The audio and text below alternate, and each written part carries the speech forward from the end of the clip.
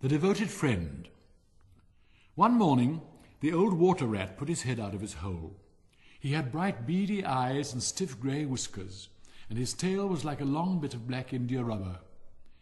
The little ducks were swimming about in the pond, looking just like a lot of yellow canaries, and their mother, who was pure white with real red legs, was trying to teach them how to stand on their heads in the water. "You'll never be in the best society unless you can stand on your heads," she kept saying to them, and every now and then she showed them how it was done. But the little ducks paid no attention to her. They were so young that they did not know what an advantage it is to be in society at all. "What disobedient children," cried the old water-rat. "They really deserve to be drowned." "Nothing of the kind," answered the duck. "Everyone must make a beginning, and parents cannot be too patient." "Ah, I know nothing about the feelings of parents," answered the water-rat. "I am not a family man. In fact, I have never been married, and I never intend to be. Love is all very well in its way, but friendship is much higher. Indeed, I know of nothing in the world that is either nobler or rarer than a devoted friendship." "And what, pray, is your idea of the duties of a devoted friend?" asked a green linnet, who was sitting on a willow tree hard by and had overheard the conversation. "Yes, that is just what I want to know," said the duck, and she swam away to the end of the pond and stood upon her head in order to give her children a good example. "What a silly question," cried the water-rat. "I should expect my devoted friend to be devoted to me, of course." "And what would you do in return?" said the little bird, swinging upon a silver spray and flapping his tiny wings. "I don't understand you," said the water-rat. "Let me tell you a story on the subject," said the linnet. "Is the story about me?" asked the water-rat. "If so, I will listen to it, for I am extremely fond of fiction." "It is applicable to you," answered the linnet. And he flew down, and alighting upon the bank, he told the story of the devoted friend. "Once upon a time," said the linnet, "there was an honest little fellow named Hans." "Was he very distinguished?" asked the water-rat. "No," answered the linnet.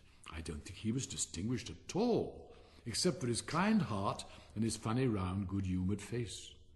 He lived in a tiny cottage all by himself, and every day he worked in his garden. In all the countryside there was no garden so lovely as his. Sweet williams grew there, and gillyflowers, and shepherd's purses, and fair maids of France.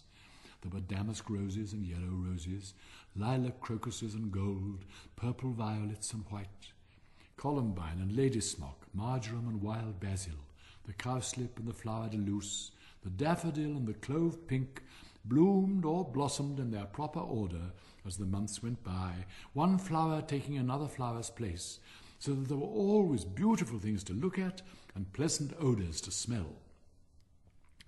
Little Hans had a great many friends, but the most devoted friend of all was Big Hugh the miller.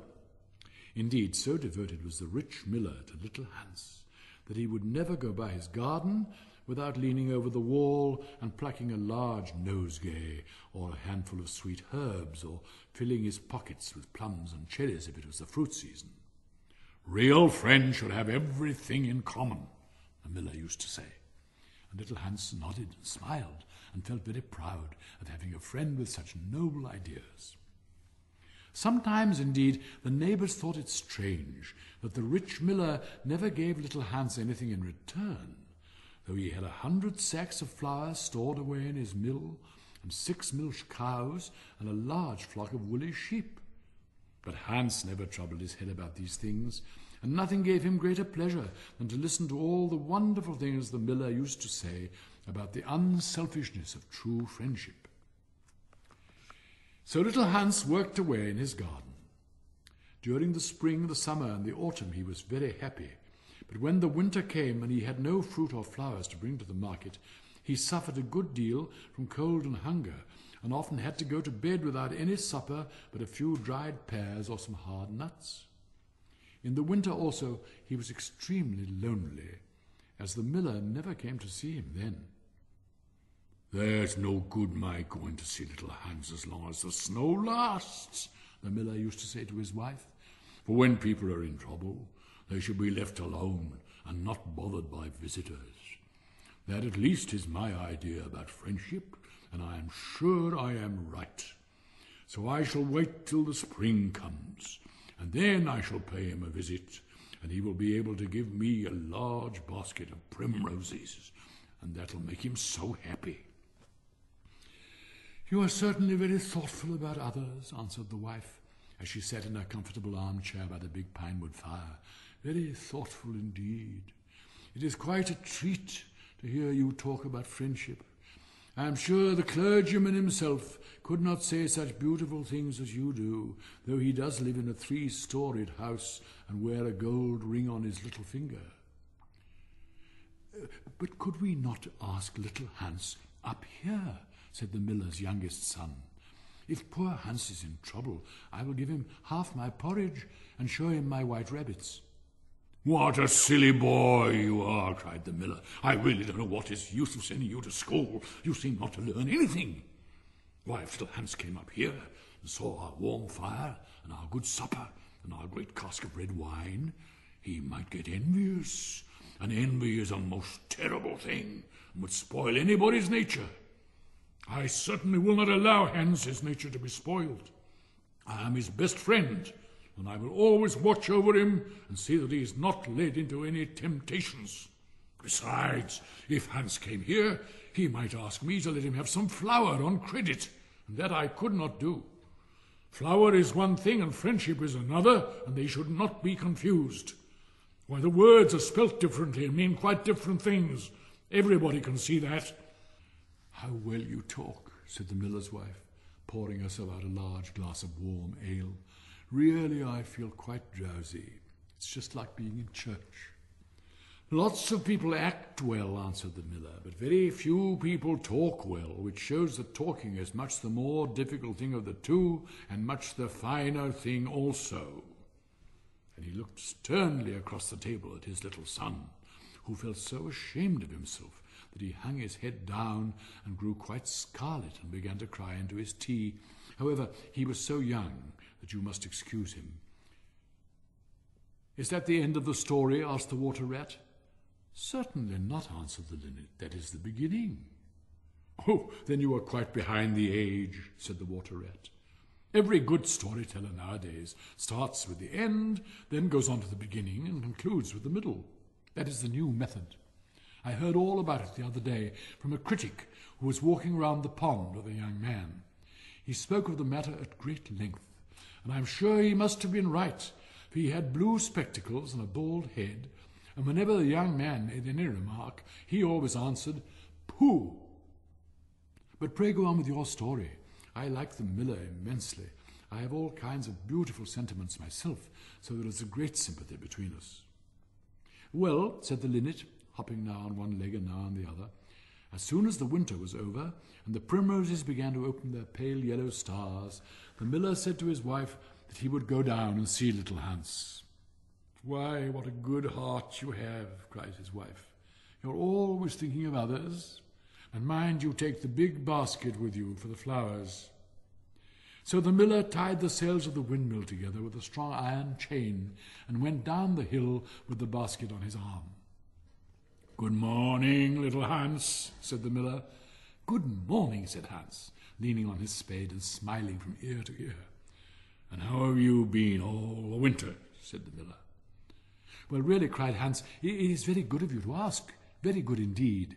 I am afraid I had rather a hard time of it, but now the spring has come, and I am quite happy, and all my flowers are doing well." "We often talked of you during the winter, Hans," said the miller, "and wondered how you were getting on." "That was kind of you," said Hans. "I was half afraid you'd forgotten me." "Hans, I am surprised at you," said the miller. "Friendship never forgets.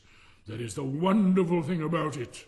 But I'm afraid you don't understand the poetry of life. How lovely your primroses are looking, by the by." "They are certainly very lovely," said Hans. "And it is a most lucky thing for me that I have so many. I am going to bring them into the market and sell them to the burgomaster's daughter and buy back my wheelbarrow with the money."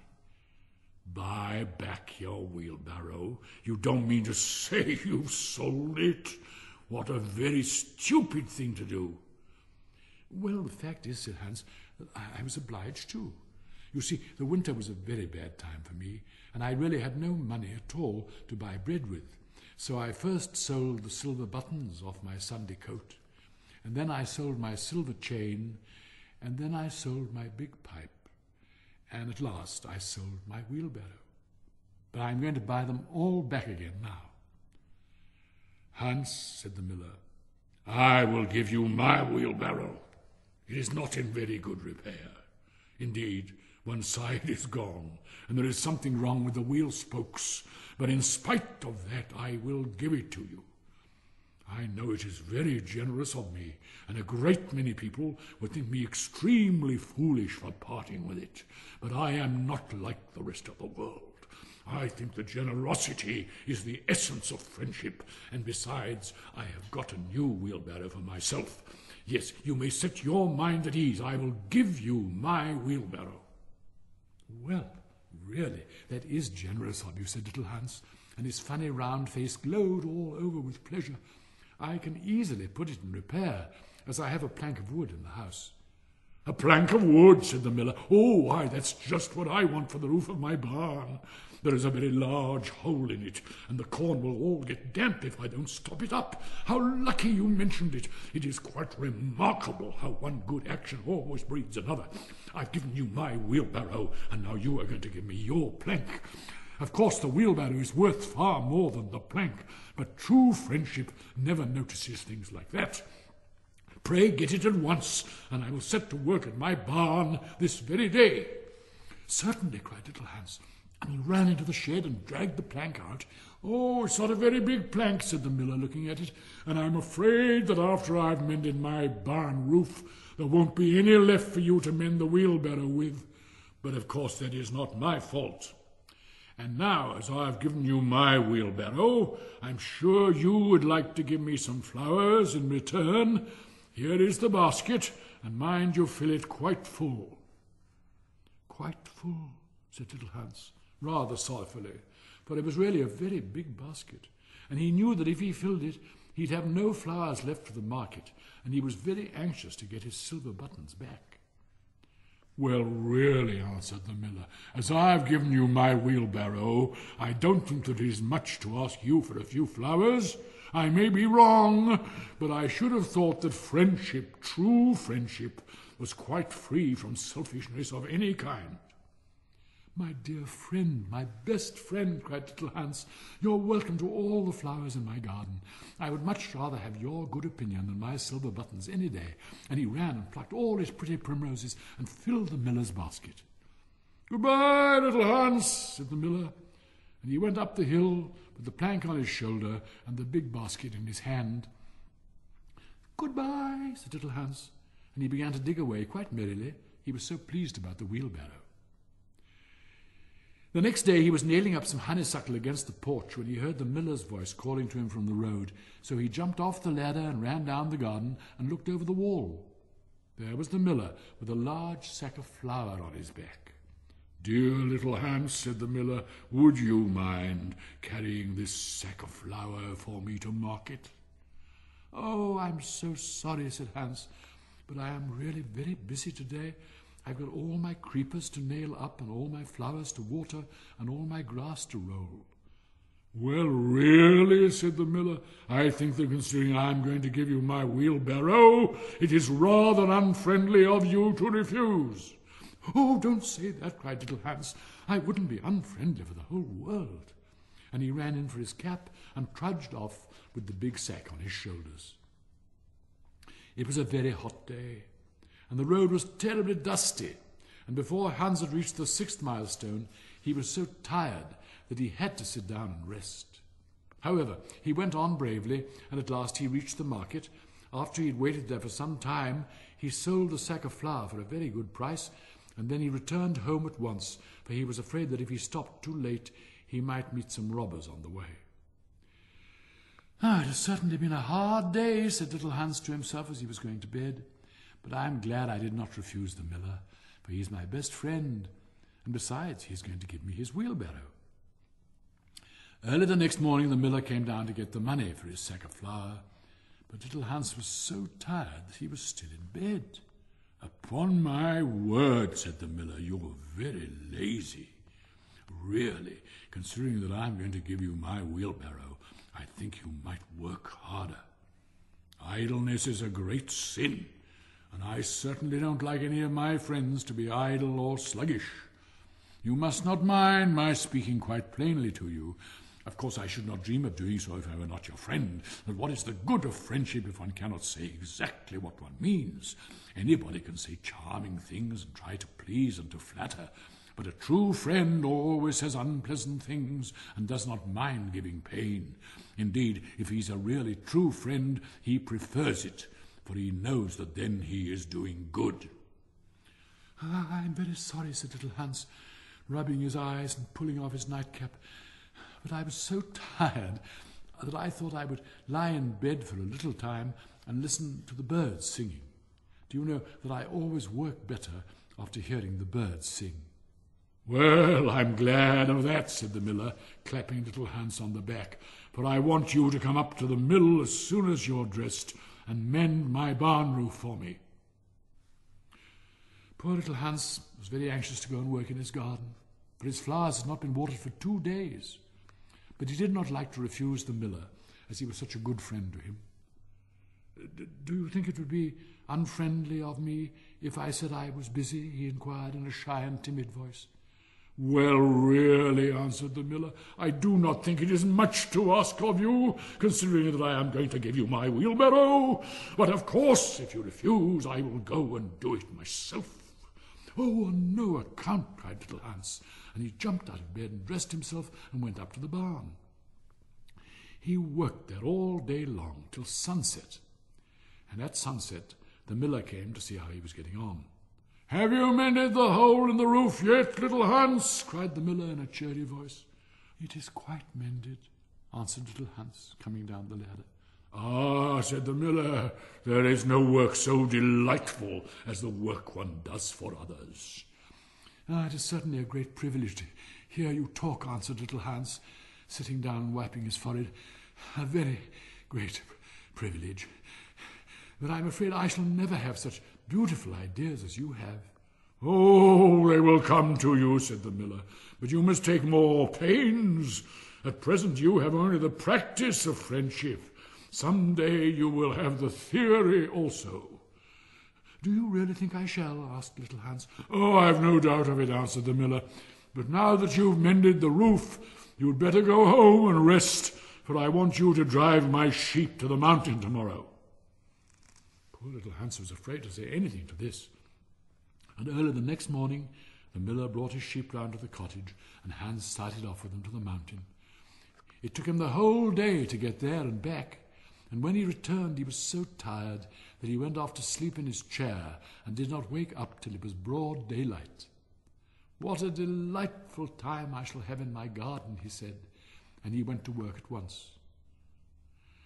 But somehow he was never able to look after his flowers at all, for his friend the miller was always coming round and sending him off on long errands or getting him to help at the mill.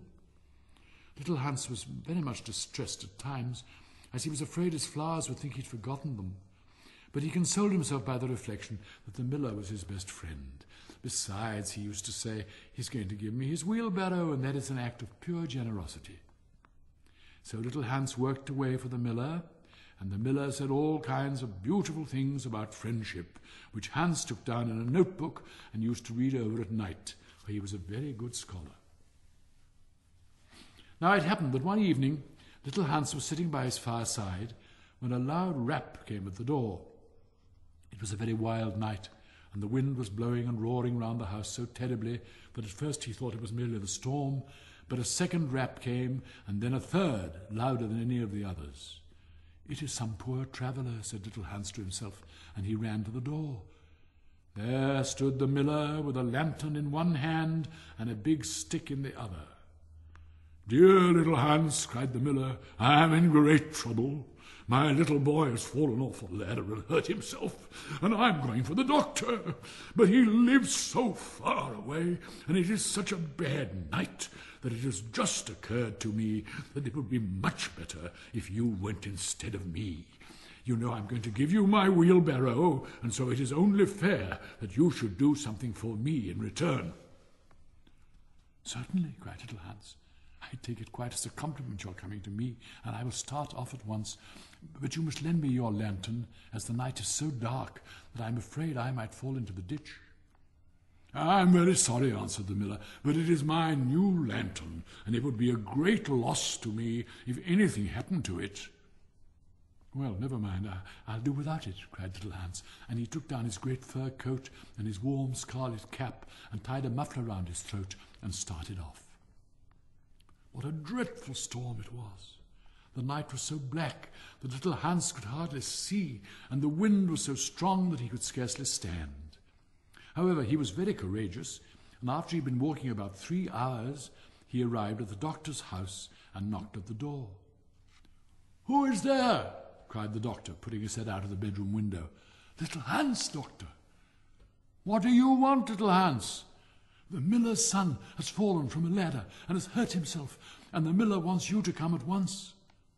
"All right," said the doctor, and he ordered his horse and his big boots and his lantern, and came downstairs and rode off in the direction of the miller's house, little Hans trudging behind him.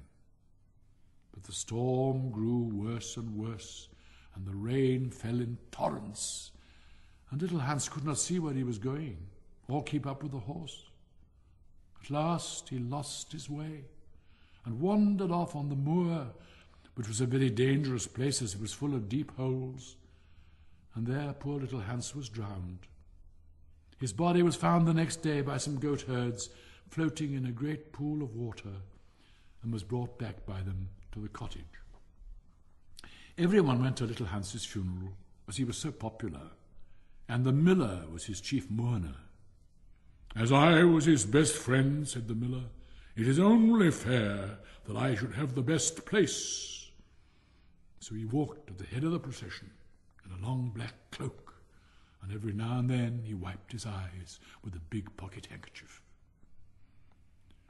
"Little Hans is certainly a great loss to everyone," said the blacksmith, when the funeral was over and they were all seated comfortably in the inn, drinking spiced wine and eating sweet cakes.